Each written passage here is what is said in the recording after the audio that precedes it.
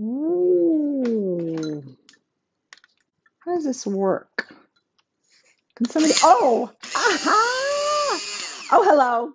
Thank you for joining me in my favorite kitchen tool for Veg with Lisa live. I'm Lisa, and this is most definitely live. But before we get started, type in the comments, say hi, let me know that you're here and that you can see me and that you can hear me, because otherwise I always worry that I'm talking to myself. Hi, Rob. So this is indeed Veg with Lisa live, where today I'm going to show you how to make a really simple, awesome lentil soup with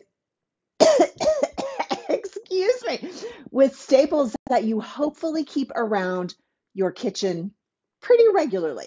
Because in case you haven't noticed, it's the most wonderful time of the year, or maybe not, however you see those things. But it can be really crazy. Our to-do lists are really long. Our naughty and nice list is really long. And I want us to know how to hit the easy button without just hitting redial on DoorDash, right? So when things get a little bit crazy, we have a tendency just to run up to the food truck up the street to grab a veggie burger and fries, or order a pizza, right? There's nothing wrong with any of that. And if that's what you want to do, go right ahead and do it. But I want to show you how to make up this delicious pot of lentil soup that probably uses things you have in your pantry and that you normally keep in your fridge.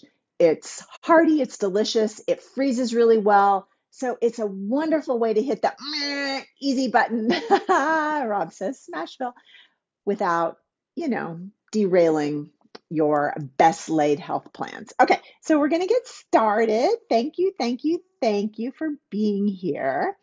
So what I've done is I've already got a pot on the stove with some olive oil and some onion that I sauteed ahead of time. So I'm going to add some more aromatics. That's a fancy French word for things that smell good when you cook them. And in this particular, oh, you know what? Before I do that, I want to show you my carrots. I'm also going to put carrots in here. And because these take a little longer to cook and are a little less easy to burn, does that make sense? I'm going to put them in with my onions before the rest of my aromatics. But this recipe, which I got off of the Cookie and Kate website, which is a fantastic food blog, if you're not familiar, I'll post the link in the comments below. But it calls for carrots, and you can just use regular old carrots, but I just wanted to show and tell these. Isn't this absolutely beautiful? I just got this at the regular grocery store, and I'm going to cut into that.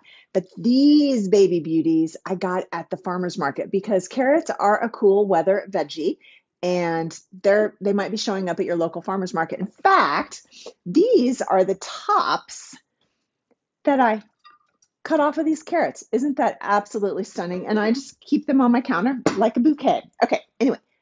Lest I digress any longer. So I'm going to cut into this carrot. This recipe does call for a carrot. Aha, surprise. Isn't that absolutely beautiful? The inside of this gorgeous magenta carrot is bright, brilliant, vibrant orange. All right, so I just wanted to show you that. I'm going to cut this up and chop it up real quickly, hopefully without cutting any fingers off. So some of the things, the pantry items that I'm going to put in this soup that I always keep on hand, and I'm hoping that you do as well, are, like I said, olive oil and onions already in my pot, and carrots. No matter what kind of carrots you like, I like to always keep carrots on hand because they're so versatile. They're great in soups. Kind of doing a poor job of this, but you get the point. They're really fantastic in soups. And these little babies are absolutely delicious raw. I'm not a really big fan of raw carrots in general. I think kind of on the holiday crudité platter, if you will, they're a little boring. But anyway, these taste completely differently. So I keep these clean and ready to roll in the fridge. And carrots are fantastic. Roasted, you can just do a bazillion things. So I always keep them on hand. Two other things that I always keep on hand are the rest of my aromatics. And I've got some chopped garlic and some fresh ginger. There was not fresh ginger in the original recipe, but I love it, especially this time of the year, because it's very warming. It's good for our digestion. It's antibacterial. It's just a fantastic. Is it a spice? Is it an herb? It's a root. I don't know. It's a flavoring. It's absolutely delicious, isn't it? So I don't know if you can hear my veggies, my aromatics cooking away in here. But to them, I'm going to add three other things that I always keep in my house. Cumin. I love this warming spice. This other second brown one is curry powder. Now, the curry powder is simply a mix of spices, lots of different varieties. This particular one did not have any turmeric in it, so I like turmeric, so I added that. And I'm going to add that to the soup, or to the sauteing aromatics. Just kind of give them a little stir. And you don't want to overdo that because those spices are easy to burn. So as soon as you can smell the cumin cooking, yeah, that's probably good. Okay, what else do I normally have in my kitchen cupboard? Tin of tomatoes. Yep, so I'm going to add those. Oh, you can hear them going now. And some water, pretty much, thankfully, always on hand. And also some veggie broth. Now, I'm no way affiliated or partial to Trader Joe's, but I love this veggie broth because veggie broth is one of those things that is often very, very easily full of ingredients that you don't want to be eating.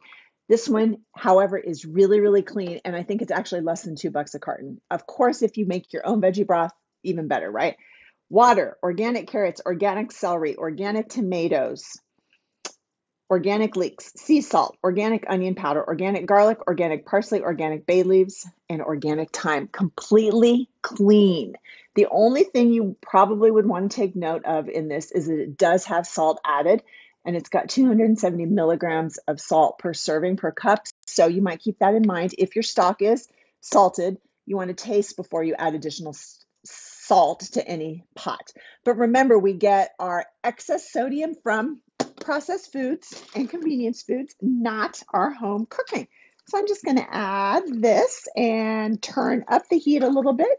So we're cooking on high, and then I'm going to add my lentils. So again, these are things I always keep on hand. They're always in my fridge or my pantry. Onions, garlic, ginger, carrots, spices and herbs, cumin, turmeric, and curry powder in this case, cans of tomatoes, super useful, veggie broth, and just regular old brown lentils. Sometimes they're called green lentils, same. They're fantastic for soups. These can tend to get a little mushy-ish if you overcook them, so you want to be mindful of that. Okay, and then I'm going to also add the original recipe called for fresh thyme, or for dried thyme, but I still have some thyme in my garden, so I'm going to add some thyme sprigs, just some fresh thyme sprigs in the garden, and a few pinches of crushed red chili and a grind of pepper. So that's it. It smells really, really good already. All I'm going to do is let this cook until the veggies are tender and the lentils are cooked and tender, but not mushy. All right, I'm going to set that aside, and I want to show you what I've already done here. And this recipe had a couple different steps, so we're going to have to maybe use our imagination a little bit. Oh, yeah, mama. That. Doesn't that look so nice and rich? Actually, I'm going to get this out of the way here. So this is already cooked, and you can see it's cooked down quite a little bit. You may, when you're cooking soups, especially ones that contain lentils that can kind of tend to soak up the liquid, you might like to add a little bit more water or a little bit more broth. But before we do that, I'm going to use this, one of my, as advertised, my favorite kitchen tool. I love this guy. And I'm going to puree just a little bit of this soup. I'm not going to make it, like a baby food consistency or anything. I'm just going to puree. Oh, there's my thyme stem. I'm going to take that out so it doesn't get pureed, although it wouldn't be the end of the world. Just make it a little bit smoother, a little bit creamier. There's another thyme sprig that I put in that pot. Nice. Okay, cool. And then I'm going to show you another ingredient. Got to get rid of that I always keep in my kitchen, and that is some kind of leafy greens. Now, I think the original recipe called for kale. Sometimes I have kale, sometimes I have collards.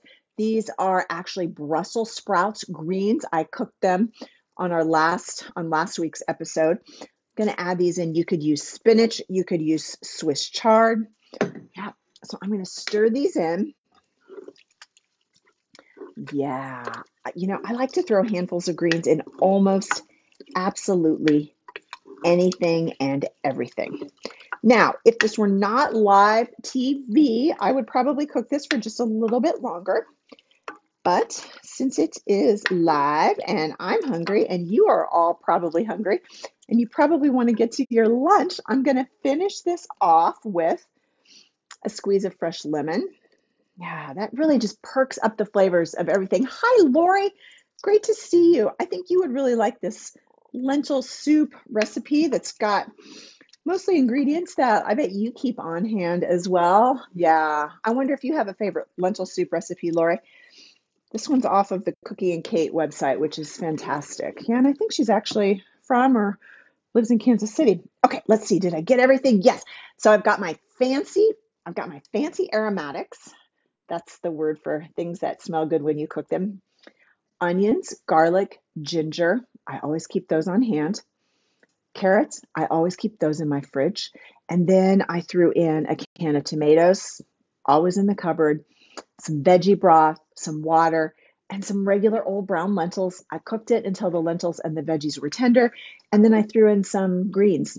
Always keep greens on hand. So again, this is a fantastic way to hit the easy button without ordering a pizza. Unless you want to order a pizza, right? Okay, I'm gonna serve this up, and as I mentioned, the greens are going to be not quite as cooked as I would like them to because, oh, but you know what? I kind of like the way they look like that. Isn't that pretty? Yeah. Also put in some spices, some curry powder, cumin, turmeric, and thyme. A pinch of red chili, and some fresh black pepper, and a little bit of regular old sea salt. Actually, I didn't put that in, but I'm going to probably after I taste it. Remember, we want to taste first. This is so good. You know what? It doesn't need any more salt. The salted veggie broth did the trick. The squeeze of lemon really perks up the flavors. This is delicious. Set yourself up for success by keeping a few of these staples in your kitchen, in your fridge, and when things get a little bit busy like they can during the holidays, you'll be good to go. Thank you for joining me for Veg with Lisa live. I'm going to call Robbie for lunch. See you next week.